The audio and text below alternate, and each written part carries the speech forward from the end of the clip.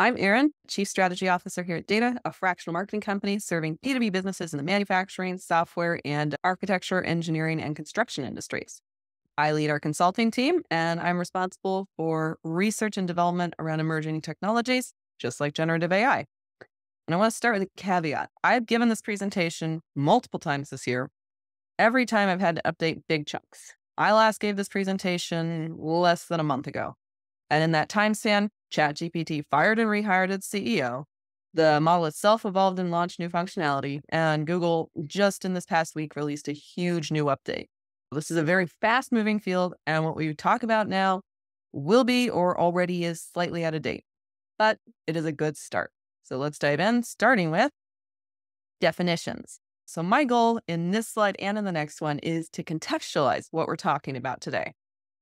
Artificial intelligence, or AI, in and of itself is a very broad term. The concept has been in human brains for millennia, going all the way back to at least the ancient Greeks. And the big problem with this term is that we don't really have a standard definition of intelligence, which makes this term pretty useless, but it's the term we have. This presentation is specifically about generative AI, and this is the true innovation that's spurring the current craze in the media and making the news cycles. So artificial intelligence isn't new. It's actually already omnipresent in a lot of the tools you use every day. Like right now, I'm not standing in front of a green screen with Zoe back here quickly editing things. Zoom has AI that puts me in front of a green screen and determines based on my camera and how it's viewing the pixels, what should be background and what should be me. So generative AI, however, is new as of basically last year, this year. And that's AI that creates new unique output based on its training. And this is the field that's evolving maybe the most rapidly right now. And in the next slide, we'll put it into a little more context. So what made this generative AI that can create, what made that possible? This Russian doll analogy is helpful to visualize the evolution and relationship between AI technologies. First, we have AI, which we've already said is a useless term. A better term would be machine learning. Machine learning really just means that you have some initial data and that you use that data to build an algorithm. This is pretty broad still, but infinitely more useful than just saying intelligence, because intelligence has no definition. From there, a subset of machine learning, a specific type of machine learning, would be neural networks. And neural networks are algorithms that mimic how our brains actually function. It's like a computer program that learns to make guesses about data. And they use basically artificial neurons arranged in layers to process information, like identify if a picture is of a cat or a dog, by analyzing input data, such as the photo pixels. And initially, the network's guesses probably are pretty bad, pretty incorrect, but it improves over time by learning from its own errors, tweaking its neuron connections to enhance accuracy. And over time, this process makes it proficient at prediction, much like a brain strengthens its neural pathways for us to learn better. So that's neural networks. Then we have a subset of neural networks, which is deep learning. And deep learning is a fun term because it sounds really mysterious and cool.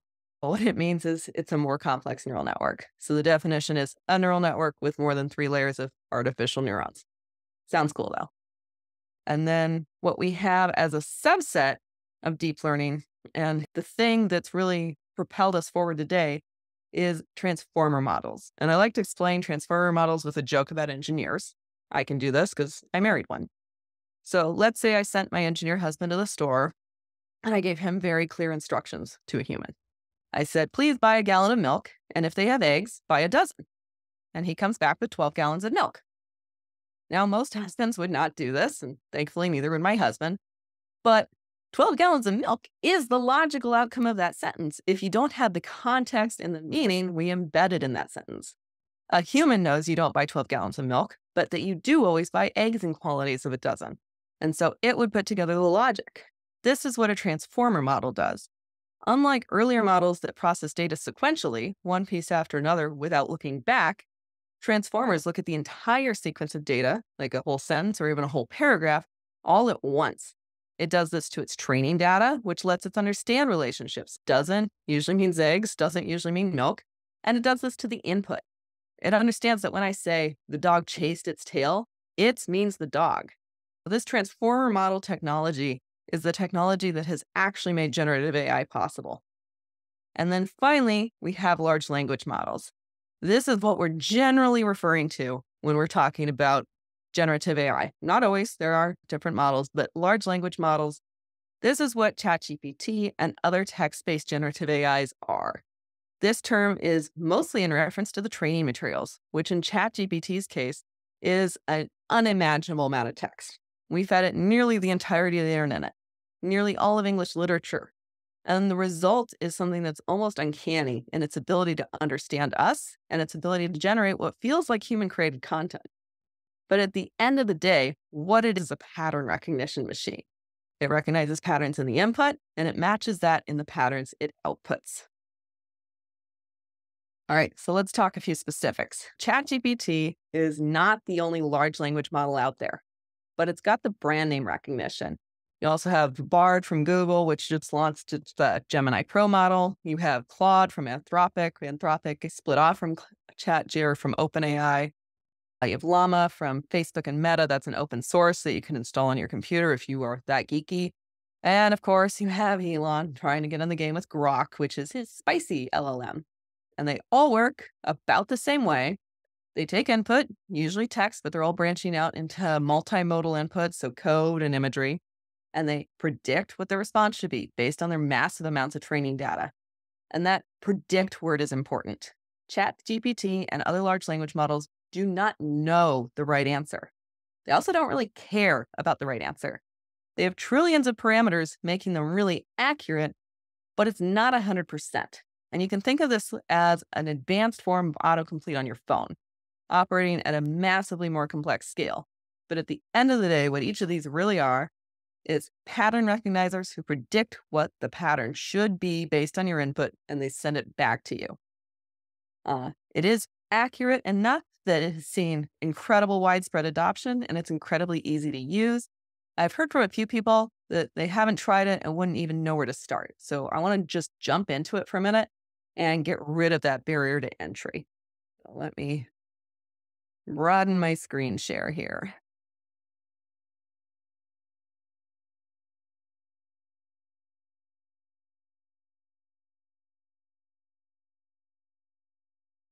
All right, I have a pro account, so I get GPT-4. And you can see here, I have asked it to create an image of a cat knocking a full glass of wine off the counter, which if you are both a wine drinker and a cat owner, you have probably encountered this scenario. Let's see what it can tell us. Let's ask it to write us a poem about the scenario we just laid out.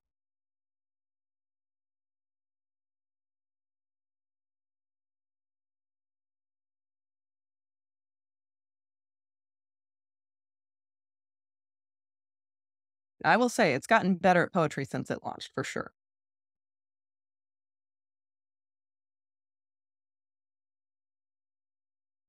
Like, not a best poem, it's not going to win any awards. Uh, let's ask it to make it into a haiku.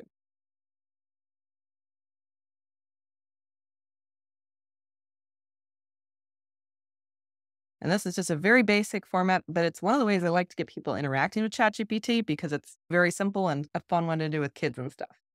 So you'll notice a few other things. Here, I have the option to upload files to ChatGPT. I can, for instance, upload a very long PDF and ask it to summarize it for me. I can upload Excel sheets of data and ask it to summarize the findings or to actually do data analysis. I'll talk about use cases in the next slide or so here, but it essentially gives everyone the capabilities to really be a data analyst without knowing Python or without understanding more advanced coding techniques. It also, as you saw, can generate images. I'll touch on that just a little bit more, but I wanted to get everyone familiar with just what is the interface, because I hear from a lot of people, I wouldn't even know how to start. You know how to type in a box, you know how to start. 3.5 is the free version. It's okay for true kind of full power ChatGPT. You do want to pay the $20 a month for GPT-4, or you could choose from many of these other models. The other thing I want to just briefly touch on, because this launched in the past a few weeks here, is ChatGPT actually launched the capability for you to make a mini version of ChatGPT and customize it for your own uses by feeding it essentially your own training data. So I've been playing with that technology here at Dayta. I haven't shown the rest of the team this yet, but we have created BrandBot, and BrandBot has our style guide in it. It has information on our audiences in it. It has a bunch of examples of imagery. It has our sales process in it.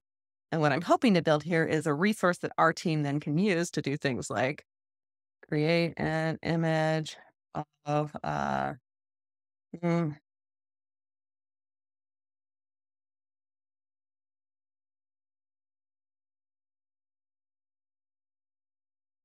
give it a few minutes. And normally, if I asked this question or gave this prompt to ChatGPT outside of a customized one, it would give me a relatively generic image, probably relatively photorealistic of this scenario. It would get the scenario right. In this case, I have customized this GPT with our own image style, so it should spit out an image that adheres to our brand guidelines and that would be ready for use in PowerPoints. Ah, it failed. Well, I'll give another example.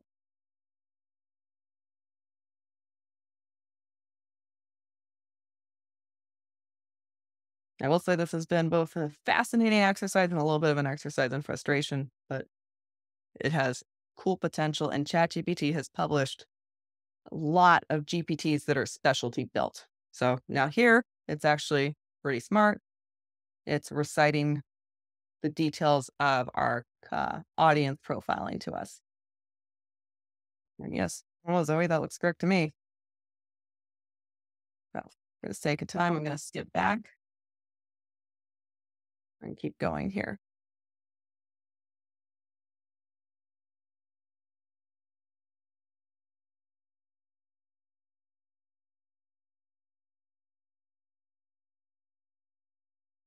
All right. So here are some of the simplest use cases I've seen people start using ChatGPT or other models for.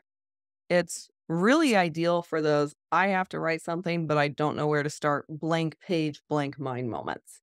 It can create code and tell you how to use it. We have an employee at Data who's super smart, but not a coder, doesn't know any languages, doesn't know HTML, etc.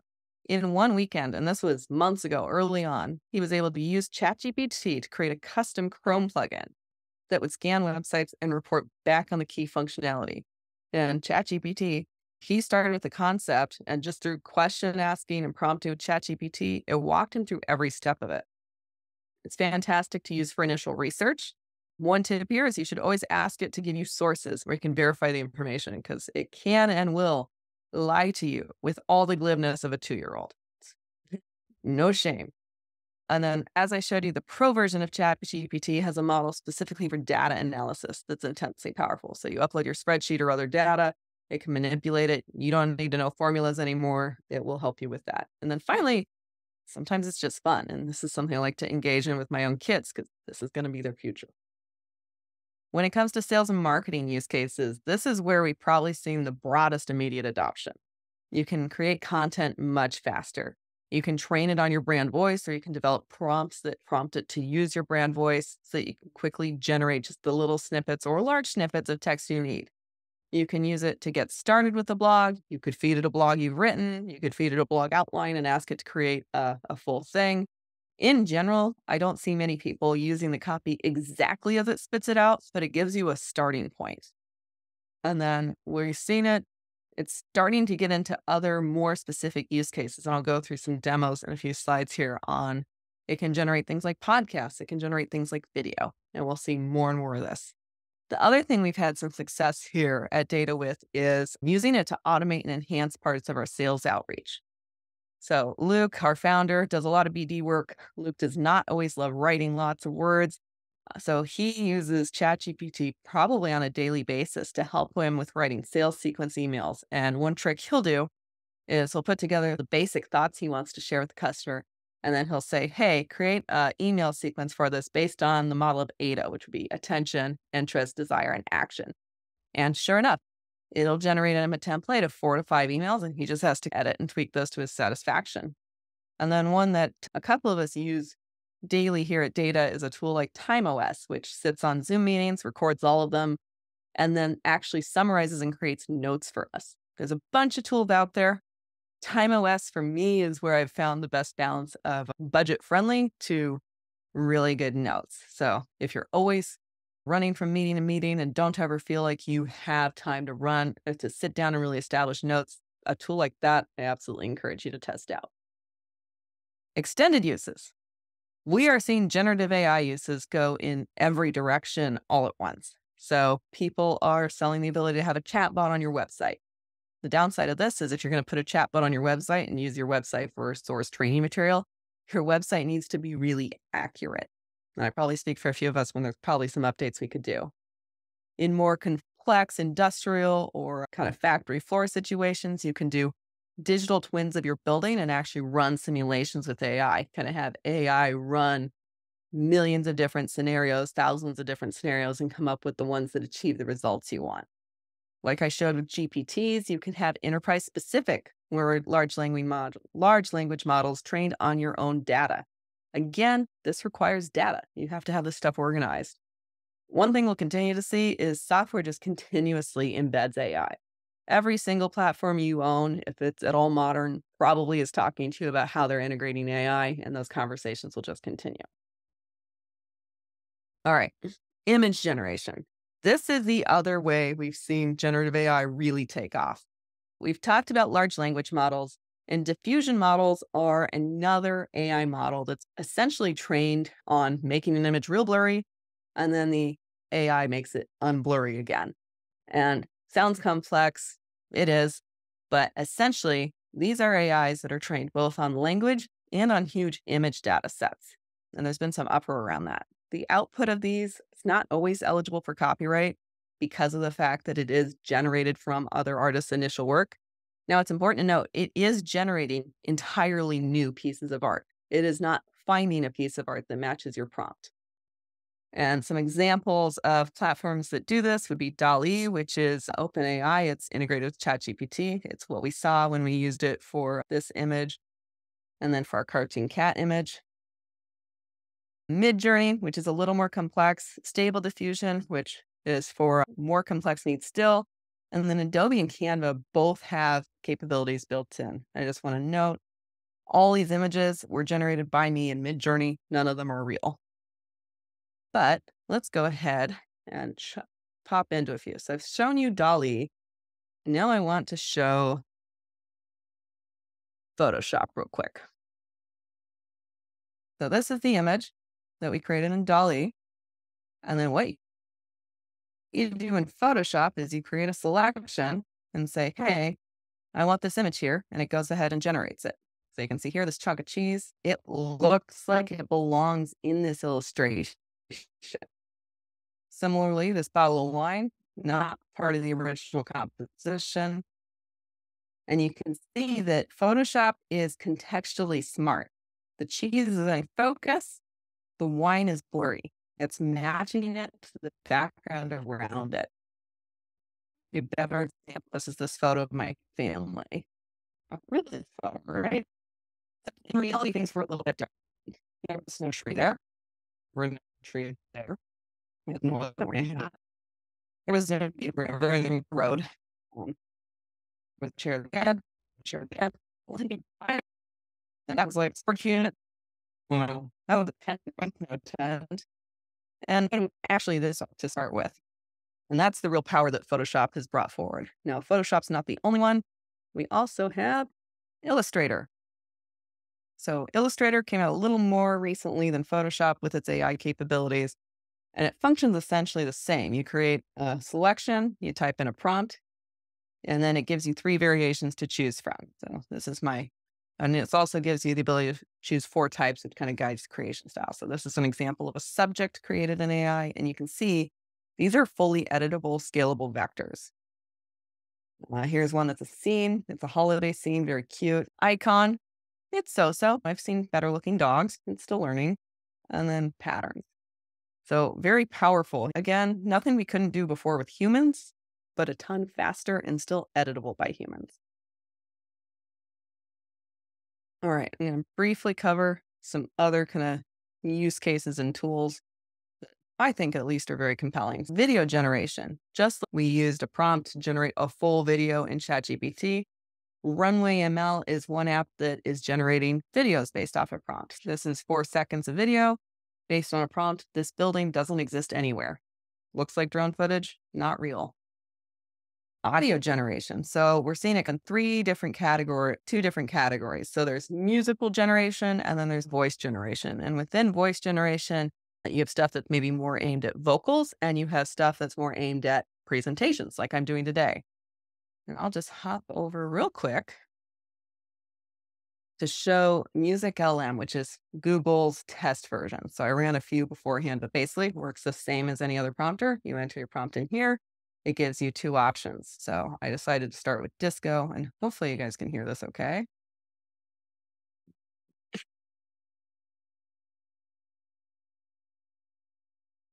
Okay. Probably be better if it was actually the Bee Gees or something. For a start, not bad. And then Laura, our COO, suggested that I try boy bands. So again, it's not the best, and this is test kitchen for a reason. This is not really commercially applicable. We are seeing use cases that are and other paid apps are rising here. This one particularly has limitations around you can't prompt it with an artist and can't expect vocals out of it.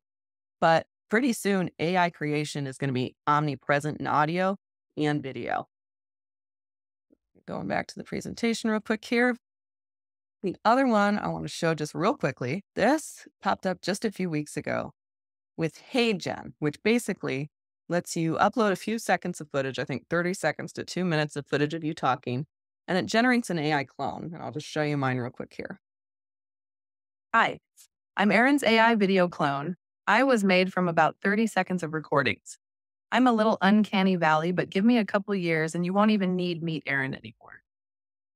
I'll admit that was a use case that had me astonished when I saw the output. I tried a few tools prior and they were all pretty clunky. This is the first one that fooled people close to me. Give it a little bit and Zoe won't even need me for these webinars. She'll just write what she wants me to say. I can do other things. All right. What's applicable here immediately? And I think generative AI in the office, we all have some kind of, this is cool, I want to use it, but what do I need to think about before letting all my employees use it or maybe using it myself professionally? And this is what we've seen at Dayta is you need to have a usage policy and guardrails. You need to talk about what you can use for data input and what's not okay to use as data input. And in general, if you wouldn't put it on the open web, if you wouldn't want your competitor to see it, maybe don't upload it to the free version of ChatGPT. They do have guardrails in place, but you want to be careful. You want to talk as a team about what's acceptable versus non-acceptable use cases.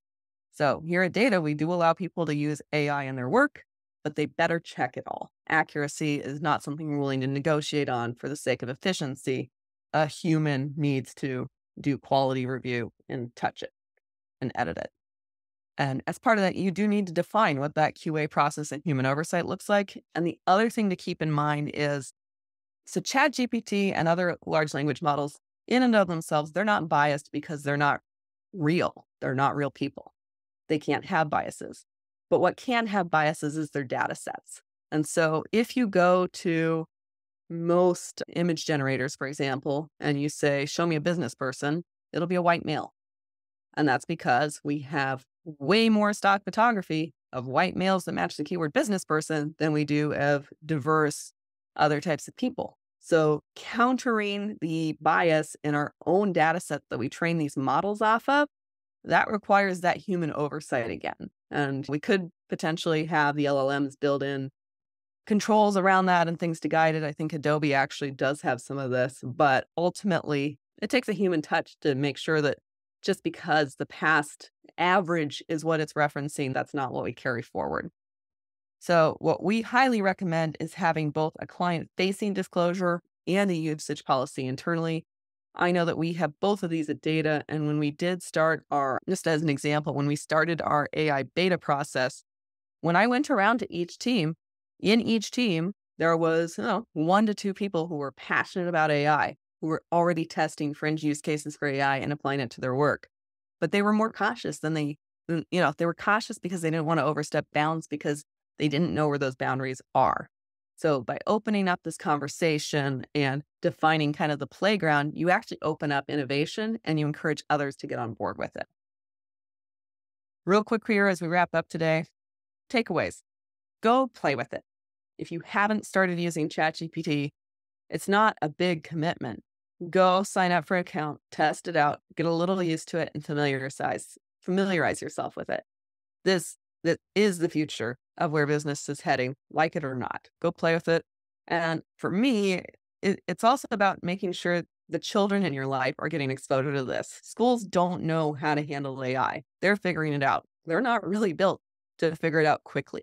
But we know that for the kids that are in school today, this is the future of their careers.